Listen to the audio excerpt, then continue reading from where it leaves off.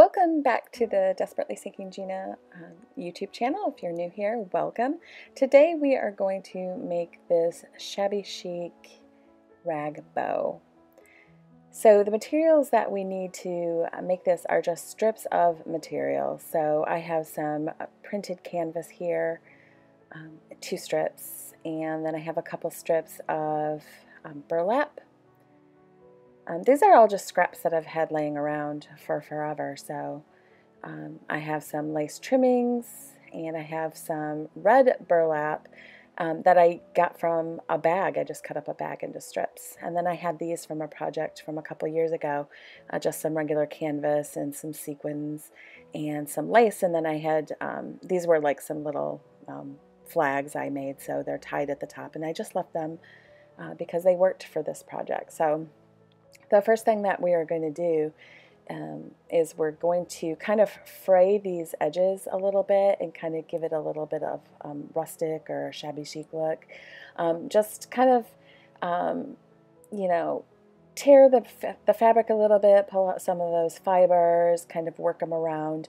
You don't want this, you want this to look shabby, and you want it to look kind of rustic looking. So pull those strings, let them fray at the ends. You don't have to get too crazy, but we do like that pretty fray along the edges there.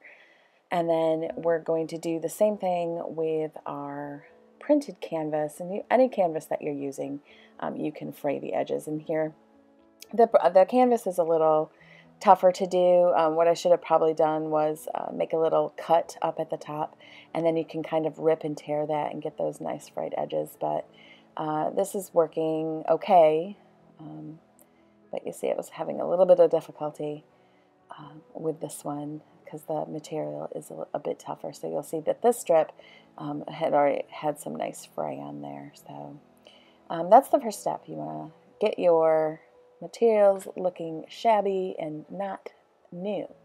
So I start with my longest layers. These were cut, I'm not sure the actual dimensions of this one, but the first one that I made were about 20 inches long. So we're just going to start by hot gluing the base, and we're just putting the two together. This is going to be the base for all of our ribbon strips. So just hot glue those, and I grabbed something to save my fingers from the hot glue. It wasn't really ideal, so you'll see me switch it up here in a little bit. So then you want to take your next longest pieces and just lay those right on top where you want them to go, and give them another little squirt of hot glue. So basically here, all we're doing is layering all of these strips of fabric. So if you wanted to lay out all your fabrics to begin with, to see what order you want them in, then you can cut accordingly. You see here, this is not working all that well, so I'm going to grab a wooden dowel here in a second because I didn't want to ruin my tools and get hot glue all over them. So this dowel should work a little bit better and save your fingers from all that really hot glue. So just keep adding layers. It's basically all that we're doing here is just adding pretty layers of material cut into strips. That's the easy part of this. It's no sew. You want to get all those nice frayed edges layered. Gives it a nice shabby chic look. And use your dowel to press that down. Adjust as you go. You could even rip this apart if you decided you didn't like that layer. You could switch it up.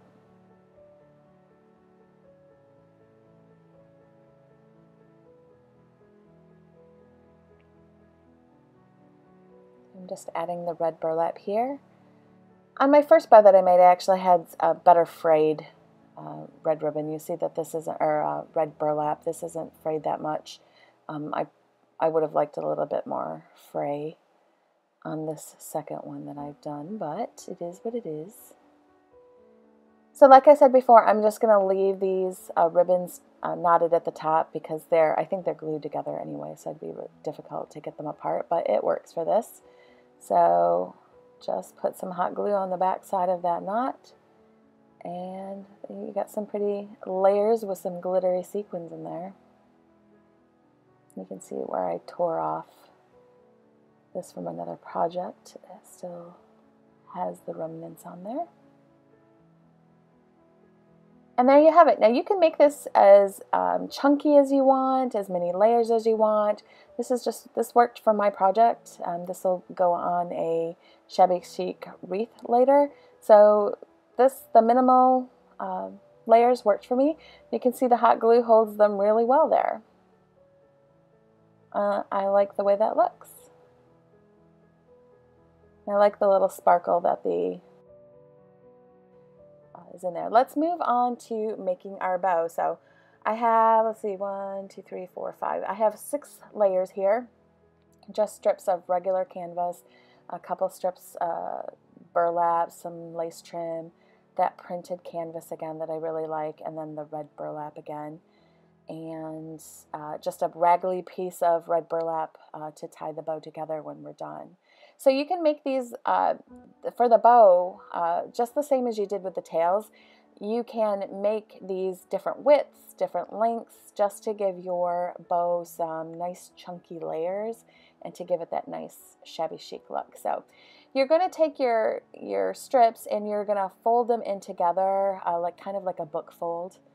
You'll see, just lay it out and bring in each side so that it touches. Now, I don't know why I added glue here. You don't really need to add the glue. I guess I was just happy to have my glue gun out. So I gave that a little shot with the hot glue. And here I'm just playing with layers. You're going to see that I change my mind a lot. It's all just depending on what look you're going for and what layers you like where. So play with it until you get it to where you want it. This wasn't quite, this was a little bit too long if I left it unglued, so I just give it a little shot of glue on each end, and I just made it the length that I wanted just by gluing the ends. So that middle part you're not even going to see, so it looks pretty ragamuffin right now, but that's the whole idea of a shabby chic bow. So now I have that like I want it. I just take that printed canvas and book fold it again, and just lay it right on top. There's no need to glue here, and I really like that fray. It looks good. Our final layers are the lace trim. You do the same thing with this. This gets really floppy, but when you put it in those layers, it holds together in the middle, so you don't have to worry about being so floppy. So just kind of maneuver it where you want it to go. I switched up the layers here a little bit.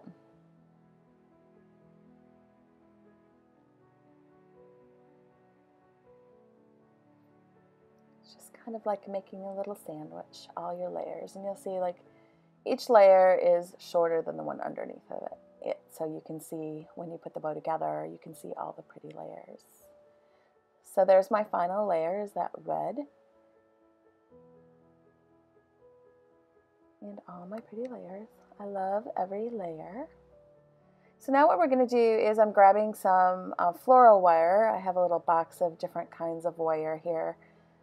This is a lighter weight one. I'm not sure the gauge of this little one because I took it out of the packaging, but I have like a 22 gauge here that's a little stiffer. You'll see that when I kind of pull the wire apart.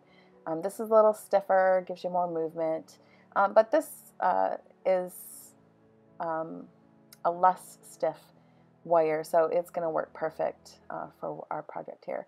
So to start out with, I always cut off a big chunk of wire because I'm not really sure how much I'll need. So cut off about a 6-inch piece of wire with some wire cutters. And this is how we're going to build our bow to stay together. So we're just going to pick up that bunch, pinch them in the middle, and see it's already starting to look like a bow.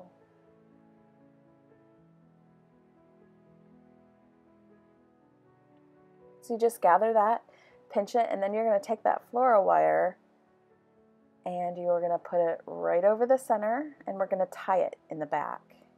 So we're just going to twist.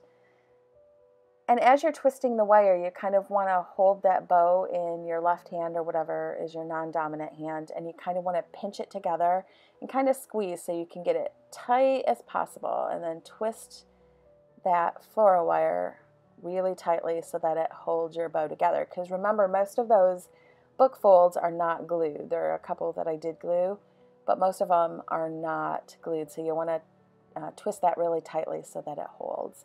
And then once you get a nice good twist, you can cut down your wire with the wire cutters so that you don't have a big chunky mess of sharp wire that at the end. So I grab a pair of pliers here, jewelry making pliers, and I just kind of twist that so it lays flat against the bottom of that bow and you don't have that sharp edge sticking out. So there's our bow. And then you just kind of want to work it and twist it and maneuver it, all your pieces, so that it looks like a bow and that you can see all the pretty layers. Just kind of move it where you want to go and it's going to stay together. So just to make it pretty and to finish it off like a bow, we're going to take that raggly strip of red burlap and we're just going to tie it around the middle there to hide that ugly wire. Knot it in the back. Make it nice and tight, just like that. And then we will knot it again and cut off the tails so that you have a nice flat surface for hot gluing your bow to your tail.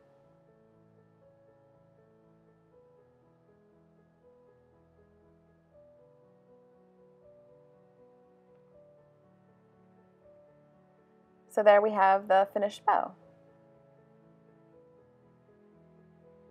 Just kind of move it to where you want it to be and then grab those tails and just figure out where you want it to be, how you want it to look, and then grab the hot glue. We're just going to put it right there across the top.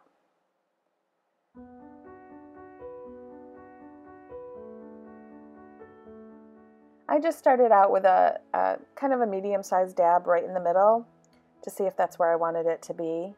And then I just give it a second to dry, and then I look to see if it needed more surface space to be glued down, and I thought it did.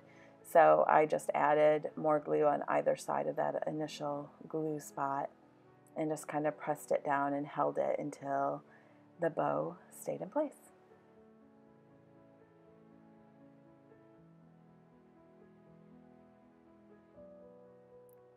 You can just kind of, put those pieces where you want them to be, get your layers all nice and settled, and there you have a shabby chic bow.